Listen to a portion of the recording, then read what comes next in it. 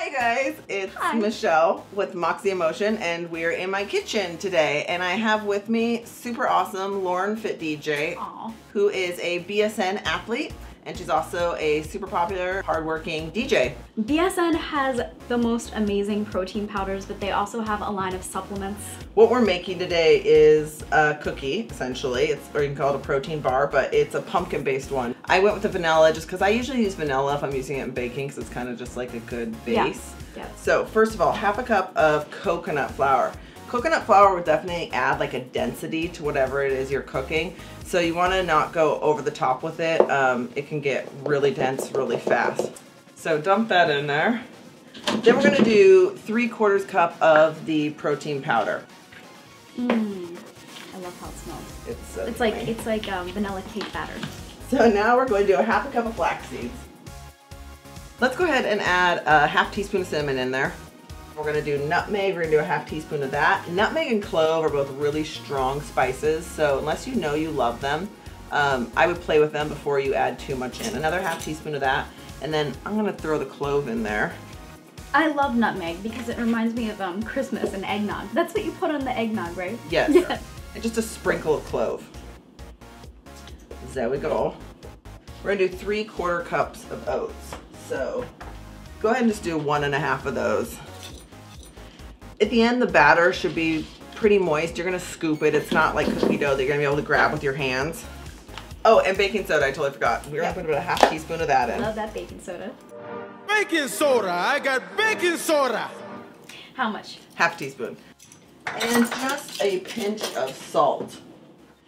All right, 4 eggs are gonna go into here.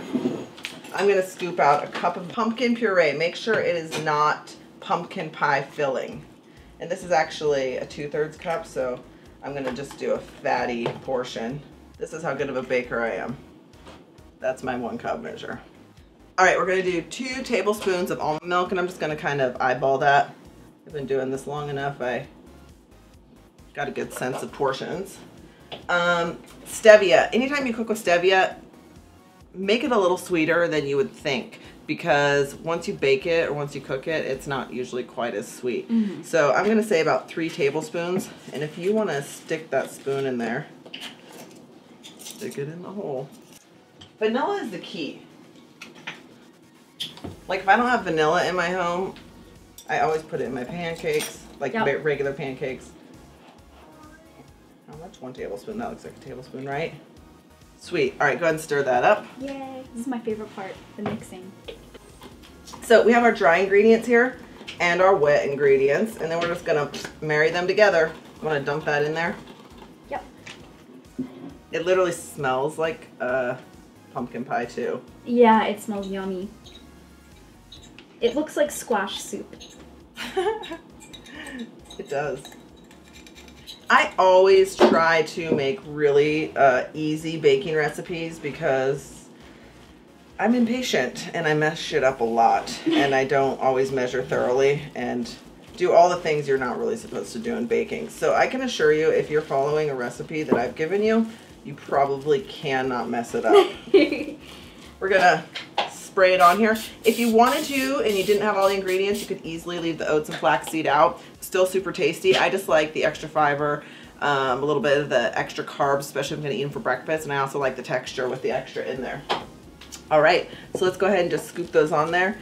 You could even use your hands if you wanted and kind of form a little bar. Yeah, you can make them whatever shape you want. Looks like a little wiener. I can make a little musical note. I just want to tuck like a little play school child into it, like a bed. Aww. I guess we want to make them all kind of the same size, roughly, so that they cook evenly. So we're just going to pop these 3 in the oven. We'll put the rest of it on another cookie sheet, and then I'm going to show you how to glaze these with some chocolate. Oh, yummy, yummy. Yum. All right, these are going in.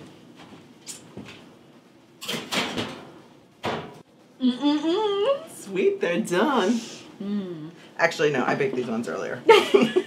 These, you can see, they do not have the oats and flax seeds in them. I wanted to kind of do a recipe without those to see how they were, so you can taste those. And then this one here does have the oats and flax seeds in them. But what I'm going to show you how to do now is to drizzle them with a little chocolate. So let's go to the stove. Chocolate. So do you know what a double pane broiler is? No. Essentially, you can make one at home, which is take a pot, put some water in it. You're gonna put it on medium to high heat. So what we're doing here is we're gonna melt chocolate and we're gonna put an empty bowl on top of the pot with water in it. So these are just basic chocolate chips that I bought at Whole Foods. Make sure you hold the bowl with a towel or a pot holder of some kind because it is hot, but also watch that you don't get it on the stove and catch your house on fire. And you can see it's nice and melted. All right, super easy. You could paint this on like frosting if you wanted, or if you want to make it pretty, just sprinkle, sprinkle, sprinkle. Oh, that does look pretty. You want to try? Yeah. All right, this is hot. You gotta whip it good. You could write something with chocolate on there. I'll write a little heart. I kind of painted mine. You have the drizzling skills. I don't really have. All right, last one. All right, go ahead and pick that one up and give it a taste and tell me what you think. And I'm just gonna lick this chocolate so that my coaches can get really mad at me. Oh my god. They're good, so right? Good. They're super good. Mmm. I love pumpkin. It is seriously so yummy. Sweet. Awesome. Thanks, guys. Thanks for coming to visit Lauren. Thank you for having me. And check her out on her YouTube channel. Pimp and Iron. And check out BSN. I really love their products. Yay.